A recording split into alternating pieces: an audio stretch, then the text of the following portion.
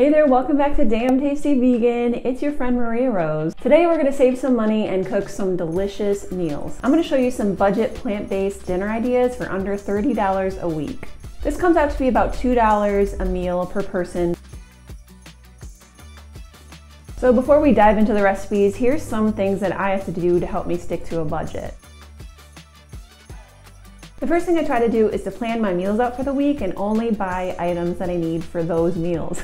I can easily get carried away in the grocery store. So to plan my meals out, I try to look in my cupboards and pantry first to see what I have on hand and then build meals around that, so that I have to buy less things from the grocery store. I had a lot of dried beans on hand, so I decided to make chili baked potatoes this week. And the second thing I always try to do to stick to a budget is to shop for groceries online and do grocery pickup. If I shop online, I can see the total right there, and if I find that I'm over budget, I can readjust and take things out of my cart super easily. I also like to shop from the sale items first, so I try to see what items are on sale, and I try to meal plan around those sale items. Although if you do go into the grocery store to shop, make sure you check out the discount rack in the produce section. A lot of grocery stores have this. It's a super small little rack that they'll have shoved in the corner, and it's produce that's about to go bad. A lot of times they'll put a bunch of produce together in a bag and sell it for like $1. So be on the lookout for that. You might have passed by it and not even known it was there. So this is everything I bought for this week's grocery haul, and it came out to be about $29. So let's get into some recipes and I'll show you exactly what I made for dinner this week. Up first, we have just a good old bean chili over baked potatoes. Chili is really affordable as it is, but then when you make your own beans at home, oh my gosh, it becomes insanely affordable. And chili is so great because you can make a big batch of this and then eat it all week. It'll fill you up for a long time, and it's so delicious and comforting, especially as the weather starts to get cold. So first I just chopped up all of my ingredients, and I had this really sad looking jalapeno in the fridge from like a couple weeks ago, so I wanted to make sure that didn't go to waste. Oh my god, it's a strong onion, holy shit. So from here on out, it's really simple. It's all about just putting it all into the pot and cooking it down. The recipe for this is on my blog, so I will link it in the description box. And I really love to let the spices bloom in the oil before adding them to the chili. It just helps to develop their flavor and bring out the flavor more. It's so good. And then I add my tomato paste and garlic and canned tomatoes, and then some cocoa powder, some soy sauce, and brown sugar. Those all help to kind of balance all of the flavors and deepen the flavor of the chili even more.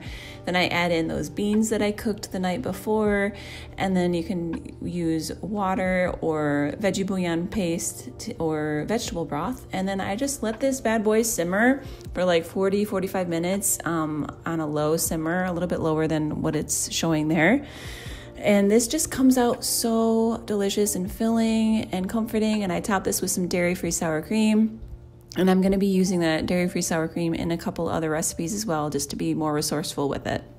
Oh, this has been just simmering on the stove for like 40 minutes, and my house smells so good. It's like such a nice cozy fall day, and I baked the potatoes like perfectly. If you want to learn how to bake the perfect potatoes without using aluminum foil, then check out my blog post about that. You get crispy skin and then perfect fluffy inside. I'll link that in the description box. Chili's perfect, potatoes are perfect. Perfect fall meal. Then I made this creamy butternut squash pasta. This night was kind of interesting. I wasn't sure what I wanted to make, and I had this butternut squash on hand that I knew I wanted to cook, and I was thinking about making a soup, but then I was like, I really want pasta too, so I just thought to combine the two. So first I just roasted up that butternut squash and seasoned it up with a little bit of oil and salt and garlic powder, and my house smelled so good when it was roasting. And then I had these lovely tomatoes from my garden that my husband grew, and I just roasted those up as well because they were starting to go bad, and it just was so delicious with just a little bit of oil and some salt, and they just have such a rich flavor when you roast them. It's so good. And then I just chopped up some onion and some ginger. I minced up some ginger and cut up some garlic as well. And then when the tomatoes and butternut squash were done roasting, I decided to make a creamy pasta sauce with it. So I put them in the blender with a little bit of unsweetened oat milk and some salt and garlic powder. And you could even put in like a little bit of vegetable broth in there. That would be really good. And I blended that up.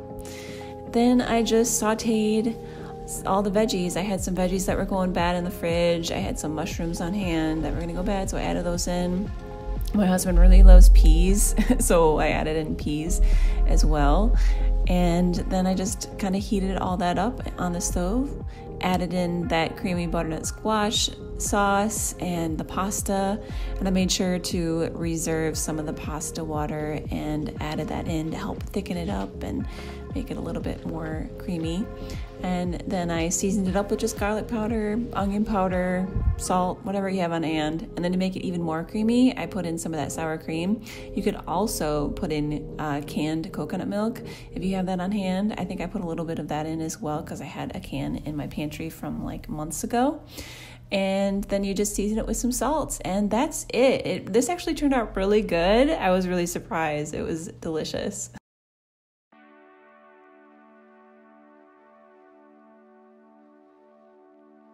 Now let's make this delicious creamy veggie orzo. I love to have orzo on hand because number one, it's really cheap and affordable, and number two, it's great for a throw together one pot dinner during the week.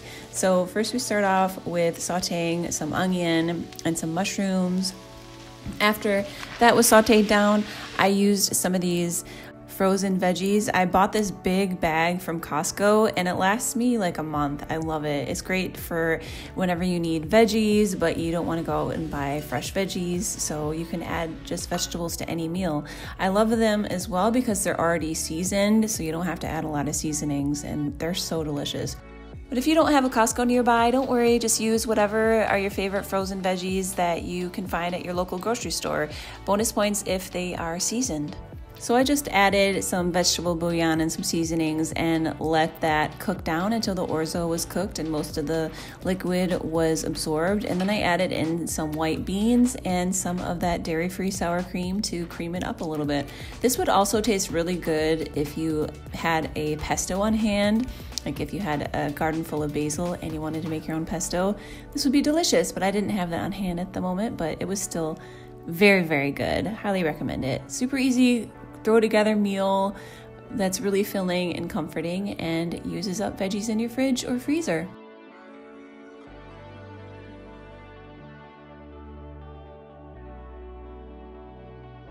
So last but not least, we have the cheapest and quickest meal, refried bean tostadas. These are great for when you don't feel like cooking, when you just need something fast and easy and delicious. So just warm up your refried beans. You can warm them up on the stove or even in the microwave if you're feeling extra lazy. And that's it. Then you just top it with your favorite toppings that you have on hand. I had some iceberg lettuce that was really affordable. I think it was on sale.